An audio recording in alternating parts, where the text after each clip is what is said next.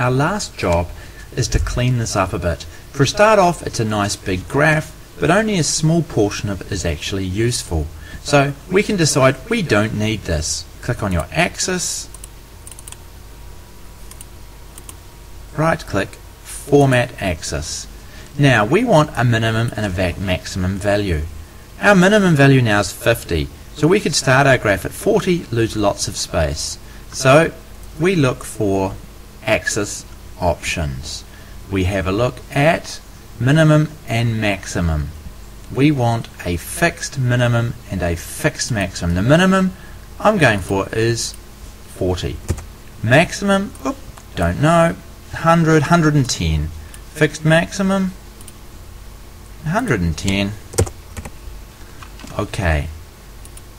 Does that look a lot better?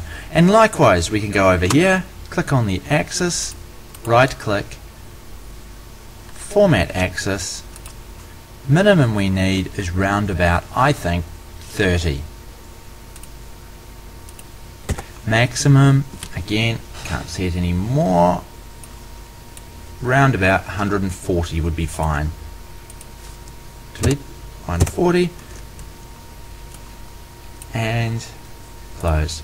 Suddenly we only see the useful part of our graph. Now sometimes we need to move this again, it's been moved around, etc. I might decide I want that a bit bigger.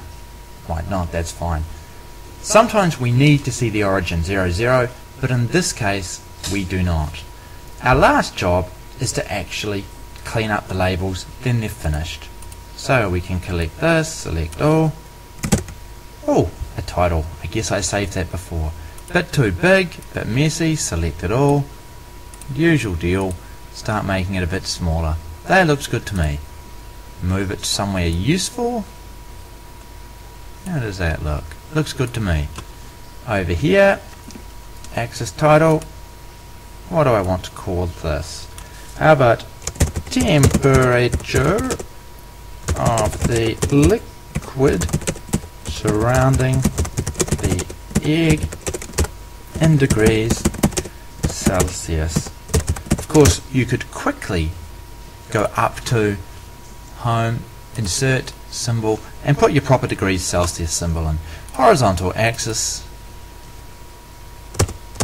and we want to call this heart rate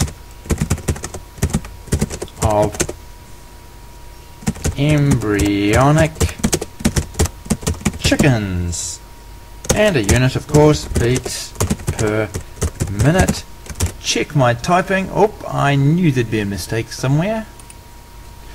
Backspace, and that's it. To me, that's looking like a pretty good graph now.